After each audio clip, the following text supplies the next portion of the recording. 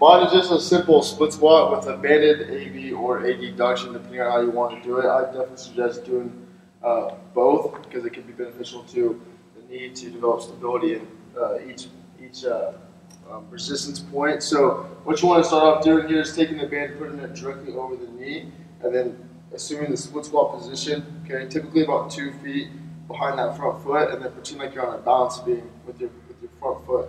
So they're all lined up. And then from here, you can tell the knee wants to follow that resistance of the band. So you got to fight that using all the muscles that surround the joint, slowly squatting, weight the heel, nice and slow, fighting that resistance. Okay, like I said, try to do both sides. So now my knees want to come in. Okay, using the abductors to then fight that, strengthen the hip, which can then go with stability too. So really get behind there. My favorite. Growth plate, right underneath that tibial tuberosity, right? And one of the things that was happening was my hip was taking control of what my knee was supposed to be doing. So when I squatted, this foot would actually start to rotate out a little bit, and it would put all that pressure on that growth plate. And so I actually worked with a PT over there, and he was actually an officer. But one of the things that he had to do was just stretch my hips out, which is just doing a sumo squat. So all I would do is just sit here, bring my chest up, and then just use my arms to press up, mobilizing my hips a little bit more. And then from there, I wouldn't do squats. I would just do goblet squats. I wouldn't do any loading. So that kind of helped it out a lot. So, but. Quad, and these are just to help strengthen your patella tendon to make sure your kneecap is tracking correctly. So you're going to lean back a little bit, pull your toes back so you're engaging your quad, and then you're going to come up off your heel off the floor, getting a good engagement of your quad muscles, and we'll hold for about 5 seconds, and then slowly lower back down, making sure that you keep full engagement of your quad and pulling those toes back. The second one, you're going to keep your opposite knee, or your opposite leg bent, foot on the floor, still pulling those toes back, and then you're going to slowly raise up and then lower back down. Just helping to teach the patella to track correctly in your knee. This will squat to a box or bench. You're just going to work on come down extra slow.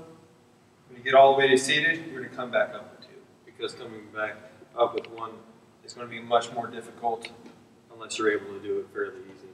And then it gets to the point where you can go all the way down and back up with nothing. You do that on kettlebell. Now do it on top of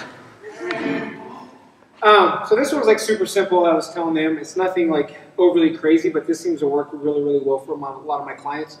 And what's nice about this, it's a dual part. It's also an ankle mobilization. So I call it a knee mobilization, but a lot of people also use it for people that have problems with dorsiflexion of their ankle, like when they squat, their heel comes up. But you just want to set it here. You're just going to push the knee as far as you can. And you want to push as far as you can before that heel comes up. So if you see people that have tight calves and their heel pops up, this won't go very far forward. But for other people that have a little bit better ankle mobility, this will go all as far as forward. You just want to hold for a couple seconds at the end. People always ask me, does it matter if this foot comes up? It doesn't matter what this foot does. You're just pushing forward, keeping that heel down on the ground, holding for a couple seconds, and right back. So probably the main benefits really that this does is just help stretch out that joint capsule a little bit, add a little bit of grease, some synovial fluid to the joint, which is probably the biggest benefit, and then also helps out with a little bit more ankle mobility, so they have a little bit less lateral shift when they're doing squats, which will help out making their knee feel a lot better if it's in a better position. So very simple exercise. You can do this before squats or any other leg exercises that you do.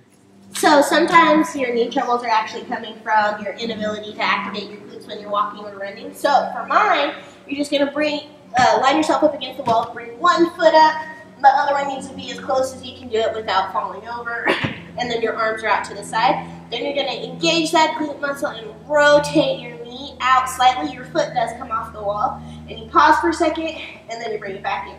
Trying to get nice and controlled in that movement. Your goal is to rotate your knee as far as you can without losing your balance. So try to stay nice and strong. And then bonus, you're having to engage on the opposite side to stay vertical. So lots of glute involvement there, which can take the pressure off of your knees when you run. Yay. Strengthen that knee area.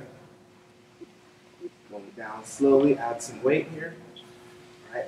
For this exercise, you do want your knees over your toes, and if you move safely, it'll actually be very beneficial for you in the long run for your knees.